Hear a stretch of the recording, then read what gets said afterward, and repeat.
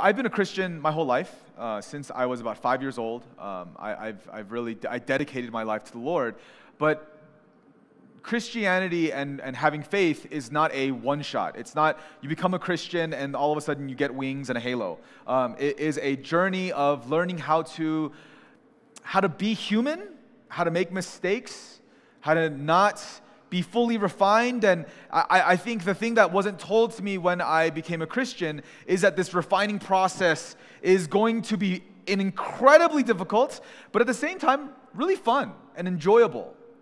And so I think growing up in youth group, growing up in churches, and even moving, we moved from California to Texas, it was a lot of this refining fire, this iron sharpening iron type of thing. And I just remember thinking, even at a point in growing up in a very Christian household, I wonder what it's going to be like when I'm on my own. When I go to college and I can choose what my faith is.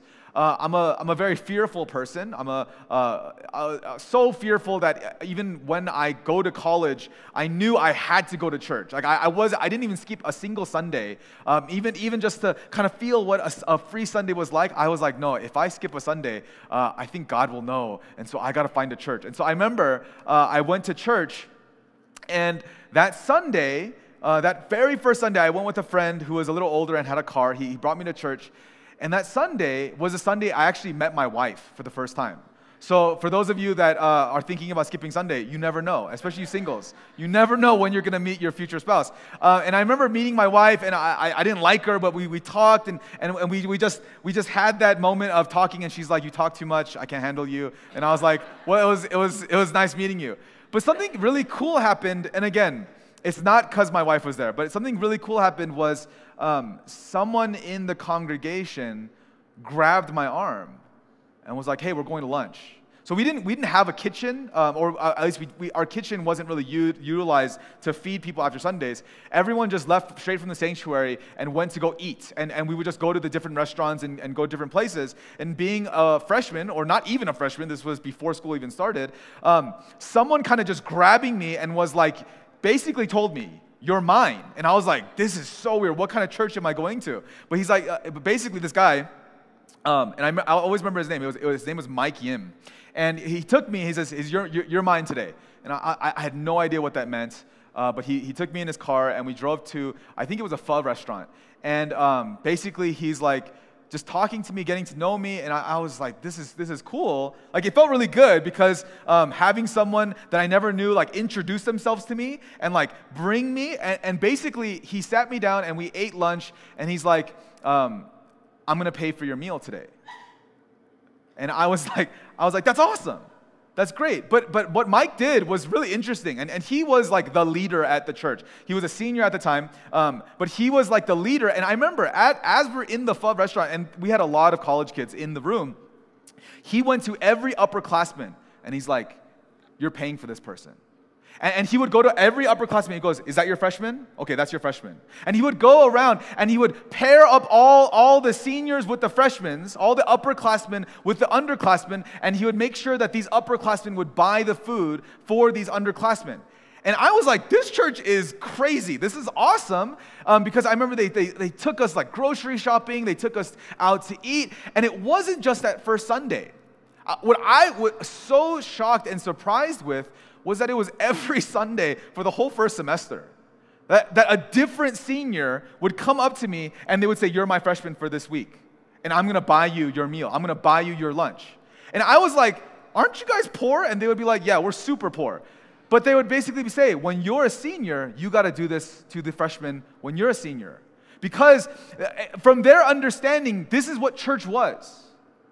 It was, you go to church, you listen, you sing the songs, and you praise, but the service doesn't end there. The service actually is just motivation to go find that freshman, to go find that person and say, "Today, I'm going to buy you your meal.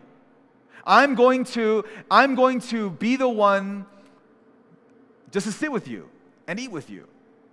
And they weren't allowed to double up. It wasn't like, "Okay, Jeremy, I bought your meal last week, so I'm going to buy your meal this week, and the week after, and the week after that." It was a new person every week. And it was funny because I love college. I'm so nostalgic about college, and I realized a lot of it is because kind of the first month and first 2 months, the first semester of college, I felt like I knew all of these older people at school, and I would see them, and being a freshman, I felt so young, I felt so little, and I would walk into the library, and you would have these really old people, and they weren't old, I mean, they were seniors in college, they were young too, but these old people would be in the library, and they would be like, hey, come sit with us. I'm like, oh my gosh. And I would sit with them, and I would be like so excited. They would invite me over to their house. They would drive me to different places, and I would hang out with them, and I felt so loved. And something interesting happened. Over the years, as we became the upperclassmen, a rule was made. And I was very confused. I'm a passionate person. So when I'm confused, I express it in passion. But there was a rule that was made by the leadership of the ministry that no longer were seniors going to buy meals for freshmen. And the reason is the seniors were poor. And they didn't have that much money to buy meals to the freshmen. And I had sympathy, absolutely. I had sympathy for the circumstances of these people. But for me, I was like, but they got a free meal when they were freshmen. It's our turn to give back. It's our turn to sacrifice a little bit. And I remember there was a little bit of talk amongst the people. And what ended up happening was because leadership changed this, the people that were still firm that I'm going to buy meals for the freshmen still bought meals for the freshmen. But something was born out of this that was very, in my opinion, unhealthy. Because it was no longer this united vision of the ministry. And it wasn't even a big vision. The vision was just find a freshman and buy them a meal. I'm sorry, that's probably the smallest vision you can have. But because this vision was not being fulfilled, what ended up happening was the seniors, the upperclassmen who wanted to buy meals for freshmen, began to choose which freshmen they would buy meals for. Because it's not a rule. It's just what I want to do. Now it's not Mike Yim telling me go and find a different freshman every Sunday. It was just, hey, when I was a freshman, a senior bought me a meal, so I'm going to find the freshmen that I like. The young ones that I find fun to hang out with. I'm not going to buy that loner in the corner, that emo person in the corner, a meal. I'm going to go find, the cool guys. I'm going to find the guys that can be in my group. And yeah, they're freshmen, but I'm going to buy their meal. I'm going to be their older brother. I'm going to watch over them. I'm going to take care of them. I don't need to go out and reach out to people I don't know. And that's kind of what happened. As soon you began to see people just breaking off into their various cliques, breaking off into their various groups. And I remember just thinking like, man, this wasn't what the rule was meant for.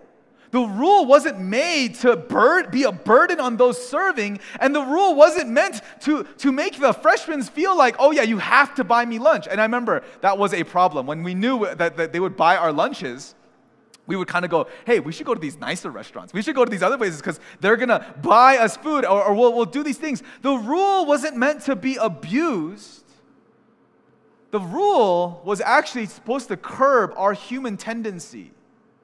And our human tendency, like what we've been talking about, is natural. Yes, it's very natural. But sometimes it's about learning how to overcome and discipline and train the natural to unlock the supernatural. Is that when we learn how to be disciplined and we learn how to go against our fleshly desires, we unlock God's true intent on how life is meant to be. Simply today, I'm talking about popularity. I'm talking about partiality. I'm talking about cliques. I'm talking about personal preference. And all of these things are very natural. Absolutely are these, like even when you're drawn, you're attracted to someone, it's very natural. You should be drawn to people and have those close friend groups. And I am not trying for you to break those friend groups, but you have to recognize being attracted to someone is natural. And there is a way to discipline. There is a way to be refined, to follow the Lord. Because it is not simply It is not simply about finding people that are like yourself. That today we are talking about evangelism. Today we are talking about spreading God's word. And more importantly, spreading the love of the word to everyone, to all nations, to all people. And for some of us, you're stuck in a spiritual rut. You are stuck in a spiritual neutral because you're afraid to shift into this new way of thinking that's going to hurt a little bit, that's going to be uncomfortable, because it forces you to be with people that you would never find yourself with. Today, the passage comes from James chapter 2, starting from verse 1. It's on the screen behind me, but if you do have a Bible, I do recommend you either open your apps or you open up the book so you can read and make sure that I'm not saying something that's not in your Bible. But let me start from verse 1. It says, "My brothers, show no partiality as you hold the faith in our Lord Jesus Christ, the Lord of glory. For if a man wearing a gold ring and fine clothes comes into your assembly, and a poor man in shabby clothing also comes in, and if you pay attention to the one who wears fine clothing and say, 'You, sit here in a good place,' while you say to the poor man, 'You, stand over there,' or 'Sit down at my feet,' have you not made distinctions among yourselves and become judges with evil thoughts? Listen, my beloved brothers, has not God chosen those who are poor in the world to be rich in faith and heirs to the kingdom, which he has promised to those who love him? But you have dishonored the poor man. Are not the rich ones who oppress you and the ones who drag you into court? Are they not the ones who blaspheme the honorable name by which you are called? If you really fulfill the royal law according to Scripture, you shall love your neighbor as yourself. You are doing well. But if you show partiality, you are committing sin and are convicted by the law as transgressors. For whoever keeps the whole law but fails in one point has become guilty of all of it.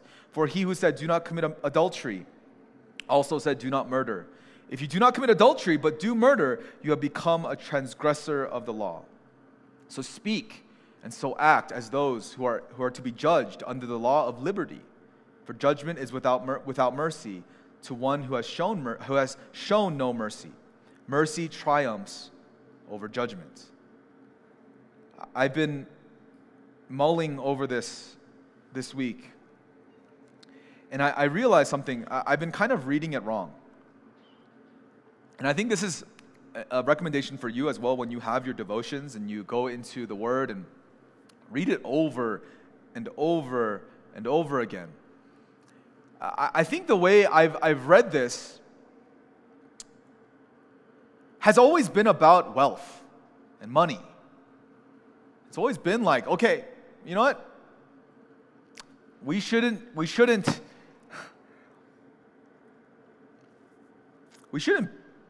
show favor to the people that are rich. So church needs to be a place where no matter what your socioeconomic status, that you feel welcome. No matter what your income is, no matter how much you make, no matter what your occupation is that we're all equal here, and that's how it's going to be. And that's great. I think that's a great reading and interpretation of this. But I think that's the shallowest way to listen to this passage. Because I think that's just a simple, easy way to lack depth in a community, to lack what God really wants from us when He talks about not being partial. I think He's using the example of a rich man and a poor man because it's so clear and it's so obvious. But I think in our culture it's a little bit different. Because in our culture, and not to make light of it, but in our culture, it's kind of rude to talk about income. It's kind of rude to find out how much someone makes. And even when someone comes, in our culture, you don't know how much debt they're in. We don't know. I mean, for all I know, you all look beautiful today. You all look great. But for all I know, the one wearing the most expensive clothing here today could be the one most in credit card debt. So what I mean to say is, as I read this, I think just culturally, the way James is talking about it is back in the day, they didn't have these bank accounts like we do, that you could hide all of your money and you could have all these big storehouses. And basically, people knew if you were rich and people knew if you were poor. This was an outward expression that they were able to distinguish. And so when someone came in and they probably smelled different, I want you to know, if you were poor, you were probably working in the field and you probably came into this small room. And again, the size of the sanctuary is probably like 10 times the size of a normal church service back when James wrote this. And imagine a poor person walking in, and it's not just that they're poor, it's that they smell really bad because they can't afford to go take a bath. Taking a bath was probably a once in a season type of thing, maybe once a month if they were lucky. But the rich people, they were the ones that were able to wash themselves and have perfume put over their heads. They were able to be clean from dirt. And so again, the difference from our context and the context in terms of historically is probably way more drastic.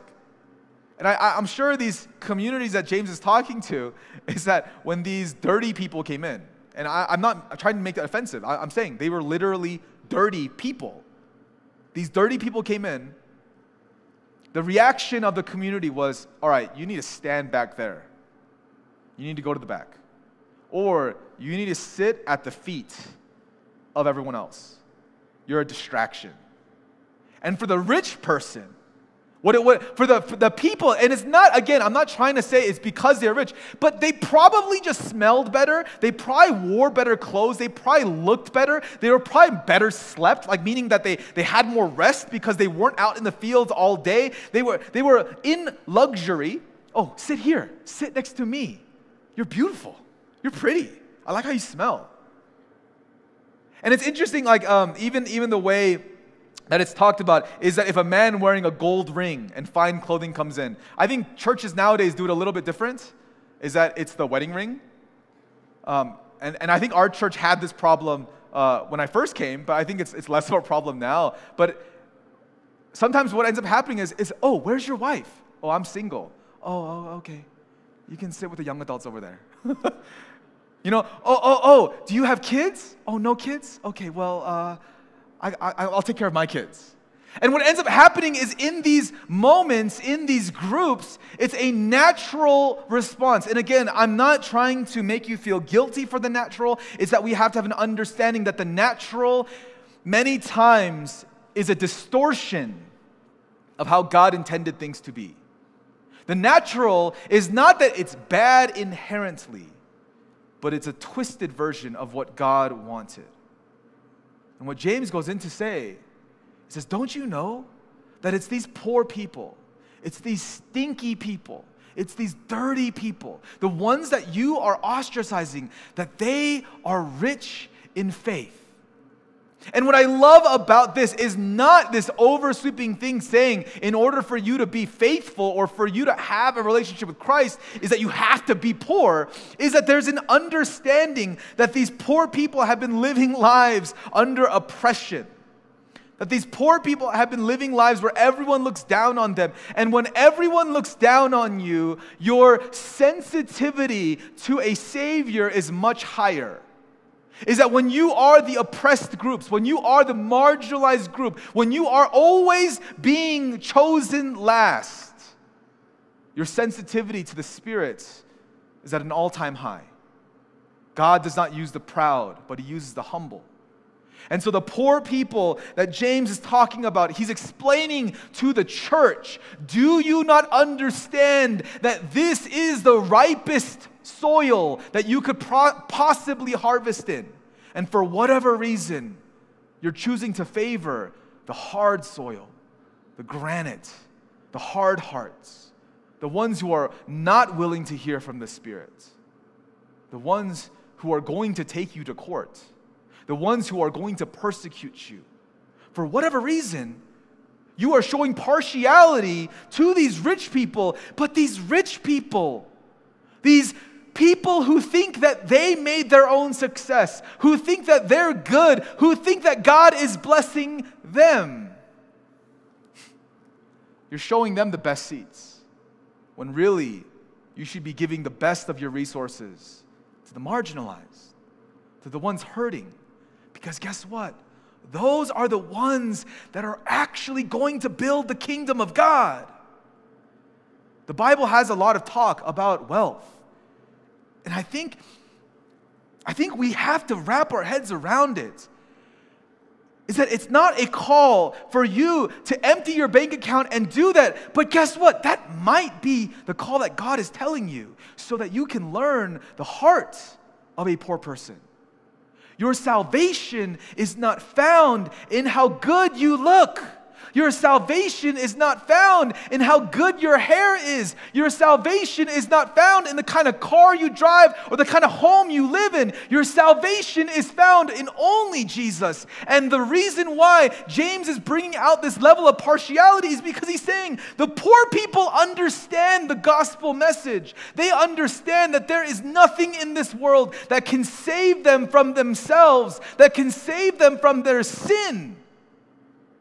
But when they come to church, even though the message may be gospel, even though the message may, the weak and the weary come and find shelter in the Lord, what they feel from the congregation is, okay, I hear from the pastor, I need Jesus, and that's all I need. But what I feel from the congregation is I need to look better. I need to look strong. I need to look good. I need to look wealthy. I need to look successful. Because when I am successful, that's when they'll embrace me. When things go well, that's when they'll come over to my house and have a party. That when I find my identity, then I will be accepted into this community. I'm sorry, we need to flip that around.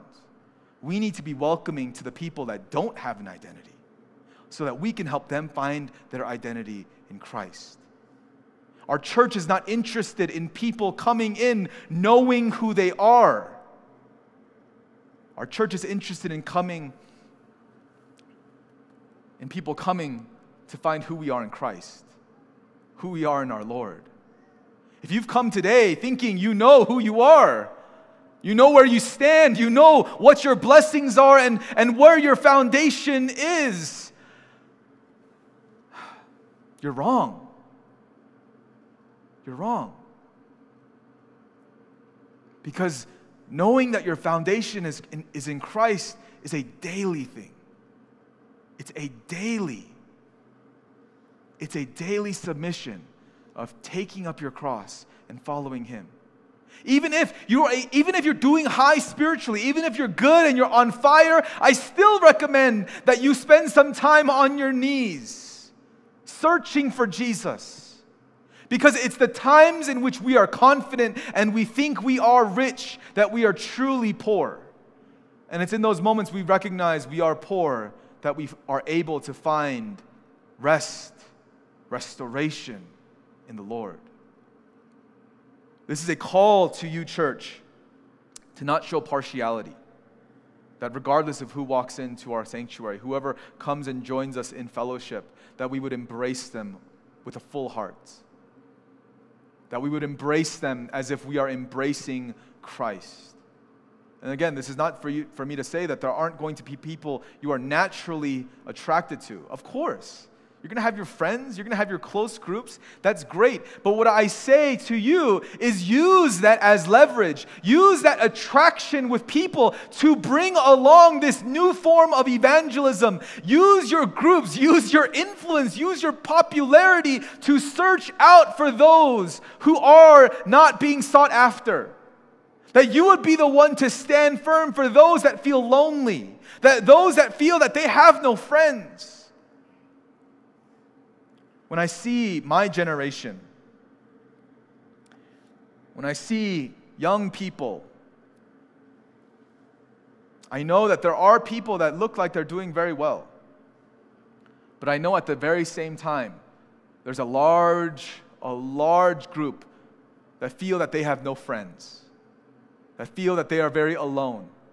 And it's funny because I even talk to some of the popular people. Some of the people that they look really good. And guess what? They feel so alone too.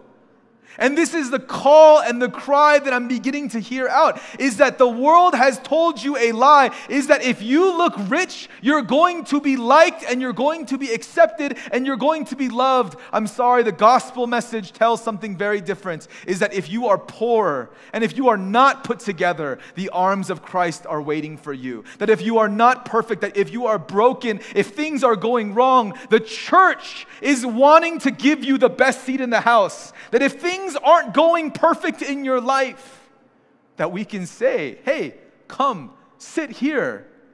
Be here. This is a great place to sit. And you know what? The people that, if you think you are doing really well, if life is going grand, you should be willing to sit at the feet. You should be willing to sit at the back. Not as punishment. Not as a rule. This is not legalism. This is liberty. That we do it because we know if you're sitting here and life is going grand, it's going great, that's wonderful. So use that in a way that can help the poor because their hearts are ready to receive Jesus. Their hearts are ready to accept a Savior. And let me tell you, there is no greater joy than seeing someone give their life to Christ. And some of you are so poor because you've never witnessed that. And I want to see you be rich. And let me tell you, this can happen with you simply buying someone a meal. This can happen simply with you making that phone call to someone that you noticed, hey, they were sitting all alone. Or they looked down. I wonder what's wrong. And I want our community to be a place, a safe place, where that kind of partiality is viewed as a sin. Where that kind of favoritism is viewed as a sin.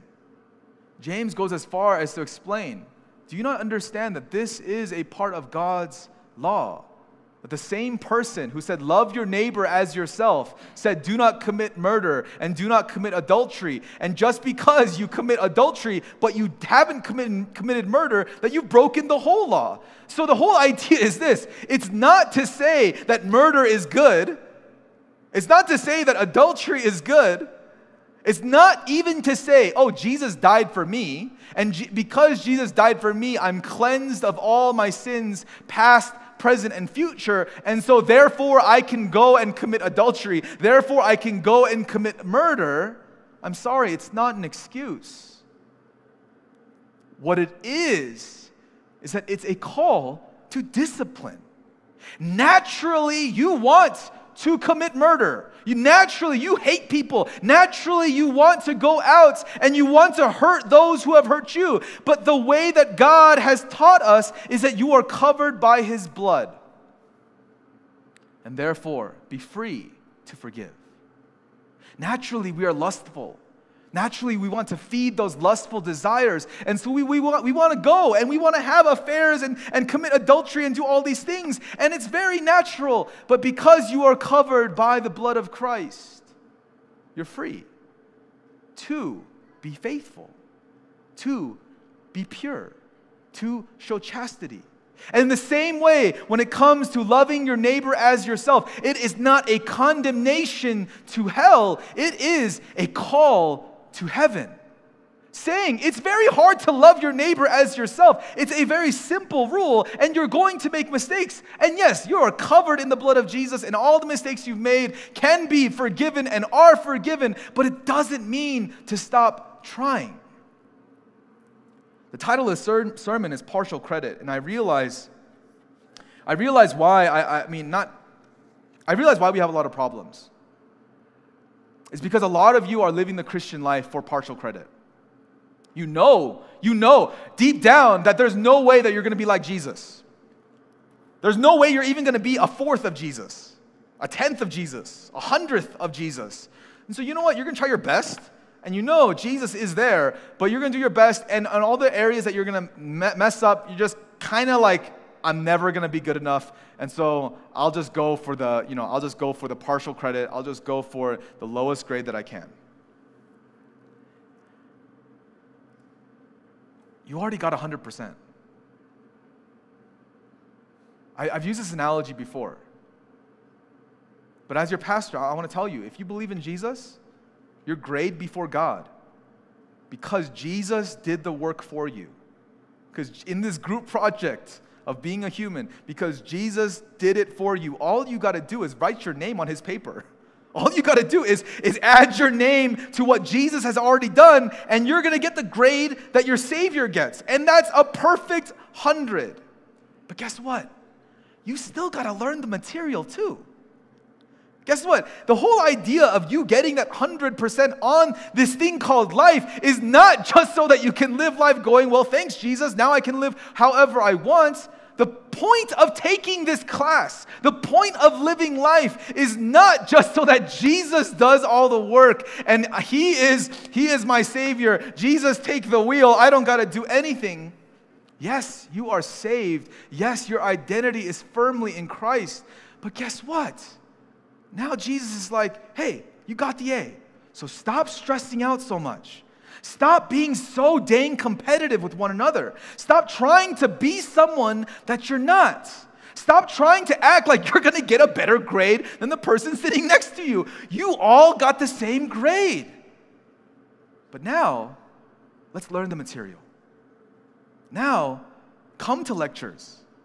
Come to the classrooms, do the readings, do the assignments, do the homework, knowing that you are no longer under the law of transgressions, where you are going to be you're marked and critiqued in every single way. Now you are under the law of liberty, where you can do this at your own pace. There's a difference between reading a book for enjoyment and reading a book for a class. For many of you, my goal as your pastor is for you to read the Bible, to read Scripture for enjoyment. Not because you are required to. Not because God is going to be up in heaven saying, oh, I'm so proud you read your Bible today. No, but instead, God looks at you the way that He looks at Christ. Don't forget that. What makes us a Christian is not because you do such a good job. It's because the blood of Christ covers you. So when God the Father, God the Son, and God the Holy Spirit observe you, you are not broken. You are not tainted by sin. You are as beautiful as Jesus. And so now we have the freedom to enjoy. When we come to church,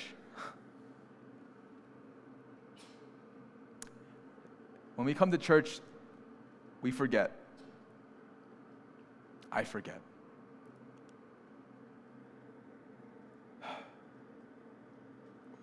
When I come to church, I forget my identity. I forget why I'm doing this. I forget a lot. But it all comes back to the fact that it's not about me. It's not about how good I am, how closely I adhere to the Word, how good my preaching is, how good my singing is. None of that matters.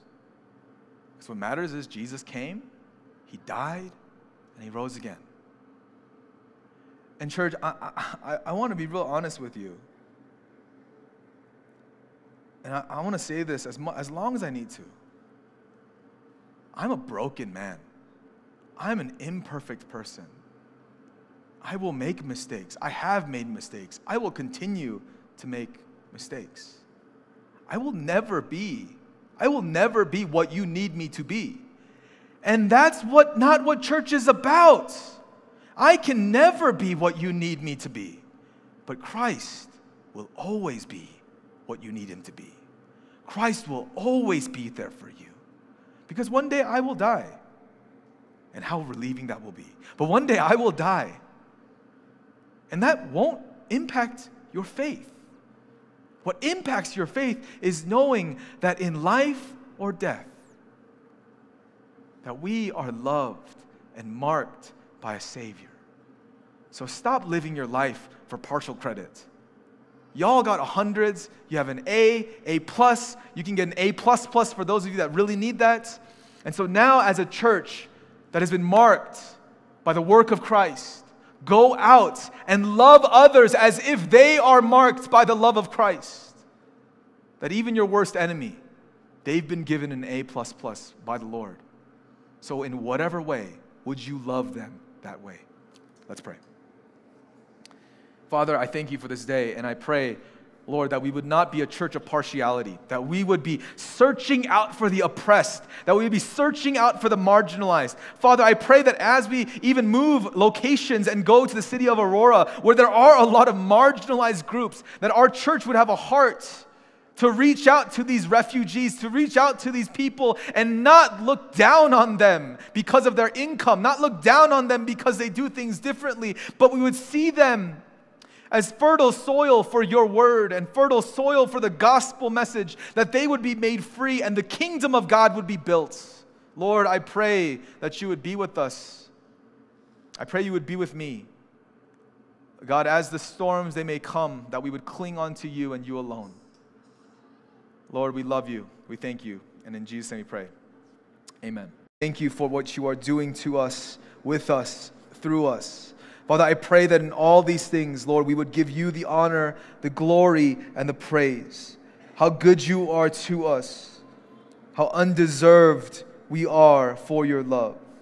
And so, Father, I pray that as we go in our weeks, that we would not have the sin of partiality, but instead that we would know we are wholly covered by your blood, and therefore we should love everyone the way that you love us. So give us this heart this week.